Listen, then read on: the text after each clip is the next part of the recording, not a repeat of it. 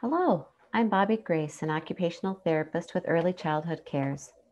Early Childhood Cares serves Lane County children from birth to age 5 with developmental delays and disabilities. If you have concerns about your own child's development, we invite you to call our front desk at 541 346 2578. Today I will be discussing a topic called the learning plate, which is one part of a video series presentation in supporting those families who may have a picky eater. I would also encourage parents and caregivers to take time to view the other videos within this series in support of your child's growth in this area. So what is a learning plate? A learning plate is a designated place on a child's dinner table where children can safely learn about new foods through a variety of ways of interaction and exploration as your child gains confidence and tolerance to new foods. This is a plate that is separate from your own child's dinner plate or eating surface. The primary purpose of this area is to encourage discussion, interaction, and exploration, removing the expectation that the child must be eating. This is a plate where the new food goes first. The plate could be in the center of the table, it could be to one side of the table, it may be far from the child, and as their tolerance increases, it can be slowly moved closer. This is also the place where a child places food that they don't wish to keep or have on their own plate, somewhat similar to a no thank you plate. The goal of a learning plate is to encourage your child to become more confident in their interactions to newly introduced foods. First, let's take a step back for a moment to discuss eating, a complex activity. Eating is so much more than simply placing food onto a utensil, chewing, and then swallowing. For many of our kids who may have had bigger beginnings at birth with gastrointestinal complications, or those children with sensory processing challenges, this can even further complicate your child's experience with eating. When we think of eating, according to Dr. Kay Toomey of SOS Feeding Solutions in Denver, Colorado, eating is a highly complicated human behavior and involves all areas of human development. Eating is a complex sensory experience. Consider all that a child is experiencing when they engage with food. They must take in the visual aspects of a food with its appearance, the odor and the sense of the food, perhaps even the lingering smell of what's just been cooked, the various textures of food. A child is experiencing how a new food might feel in their mouth. Is this food crunchy? Is it chewy, soft, squishy, cold, or hot? Perhaps there's even a mixed consistency. All this is occurring while the child is also navigating the sounds or what's occurring in the dinner environment. And what we know now about palate preferences when new foods are introduced is that children need to be offered a new food sometimes as many as 10 to 15 times before they can truly decide if they like it or not.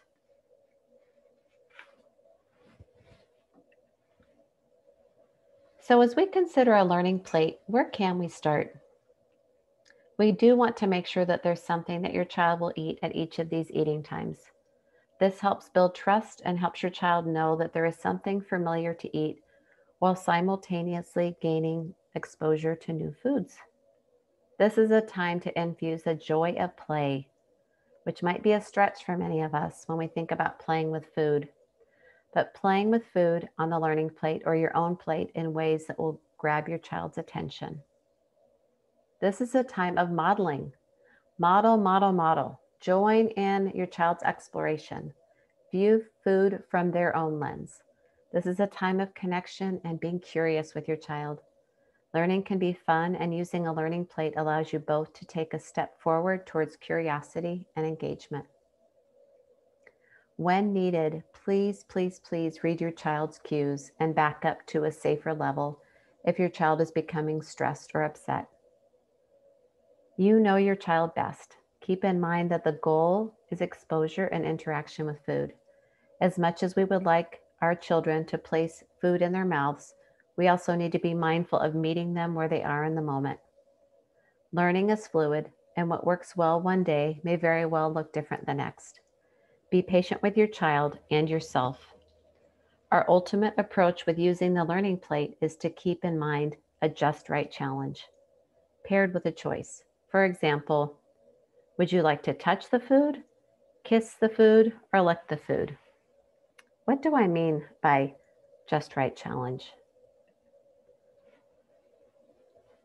So here in this slide, we have a picture of a visual sequence strip, and these can be provided to you through your service coordinator at Early Childhood Cares. Here we see different sensory approaches to interaction with food. So in the first slide, we see the child reaching up for the food and touching it. The second picture is a child bringing their hand up to their nose and smelling the food. The third picture is the child maybe bringing the food just up close enough to their mouth and giving it a kiss. And the fourth picture is perhaps of having a taste of the food. So really looking at where your child's at with their engagement with food and finding that just right challenge. Bringing them into stretching them just beyond a little bit of discomfort in terms of this is bold, this is brave, and having them challenge themselves when they interact with food.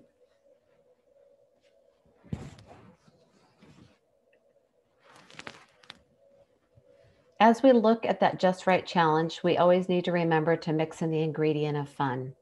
So when we think about engaging with foods, we also think about what are ways that your child can participate and get up close and personal with food without necessarily bringing it to their mouths. And one is to consider the ways to move alongside you when you're cooking, whether that's scooping and pouring, stirring, using a kitchen brush for painting foods with oil, whether that's painting oil on vegetables that you're going to roast or painting a sauce onto new foods, but really looking at it as kind of an art project with food.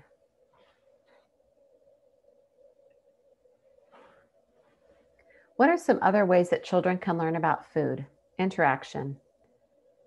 Getting closer to food simply by having food that's passed by your child at the dinner table, or if they are old enough, having them help to pass the food.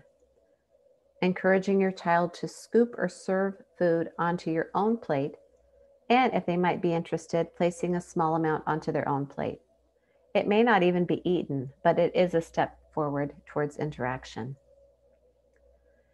Having your child stir a food or using another utensil, perhaps tongs, or even another piece of food for stirring. Being creative in your approach. And so interacting with food doesn't necessarily always mean bringing it to their mouth and eating it. There's kind of steps to look at in this process of how to engage with food. When we're learning about food, how do we teach tolerance to these new foods? Well, we describe the properties of food. We talk about them, and we're specific with our own descriptions. For example, hey, this is purple. What else might be purple in the room? Or this sounds crunchy when I bite into this. What else makes a crunchy sound that we have eaten? Being creative in how we manipulate foods, whether that's using child-sized tongs, safe skewers, stacking foods.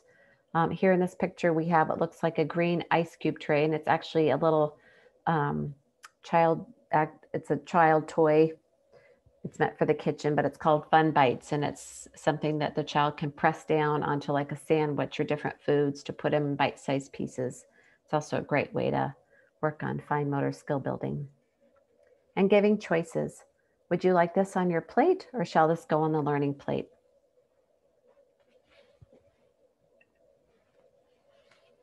Here in this slide are some examples of scripts that may be helpful. And of course, scripts are just kind of tools that you can use. You can take portions of this or find your own responses when your child might have some ambivalence or reluctance to engage with food. For example, your child might say, I don't want it, and refuses to leave it on their plate. And your response might be, I see that you're not ready to have it on your plate, and so we can put it on the learning plate. Or, yuck, I don't like that without trying it. I see that you're still learning to like it. You don't have to eat it. But please don't say yuck about something others think are yummy, because this is one of my favorites. So finding ways to avoid some of those power struggles and power plays, um, and realizing that it's okay, you're acknowledging where the child's at and you're giving them a choice.